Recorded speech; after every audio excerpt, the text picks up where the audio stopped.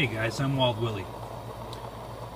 In light of the storms we had this past Sunday in Ontario, with tornadoes, hail, high winds and torrential rain, it left thousands and thousands of people across the province without power.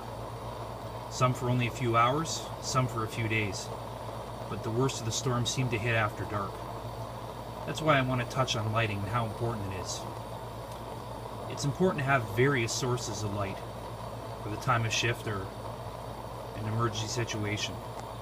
Now my choice number one is oil lamps. If managed proper, they're hard to beat. My second choice is solar and LED lighting. And my third, of course, is fuel-filled lanterns. You can get a variety of fuel-filled lanterns, whether it be propane cylinder lanterns, ones that run off kerosene, or one like this that runs off nappa or Coleman fuel. These things are relatively safe, easy to operate. Now don't get me wrong, they're mostly made for outdoors. But I would feel very comfortable having this on my kitchen table in a well-ventilated area in the spring, summer, or fall if I had all the windows open. This one's a single burner, and it runs about 8 to 12 hours a tank, about 8.5, 9 on high. It puts out 893 lumens. And with right now the price of Coleman fuel is starting to drop, and so are these lanterns because everyone's in the LED market. These things are a great backup. Coleman fuel, you can get a 4-liter jug for under 20 bucks, and it stores relatively well in the garage.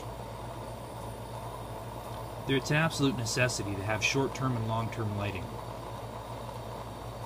You don't want to get stuck without it. Lighting is a great psychological boost, and it makes life a lot easier when you're trying to prepare yourself for a long-term outage in an emergency or shift situation. So remember guys, whatever your choices of lighting are, make sure you have long-term and short-term lighting to make your life a lot easier when the shit hits the fan. I'm Wild Willie, and remember, it's not a question if the shit's gonna hit the fan, it's a question of when. So always be prepared.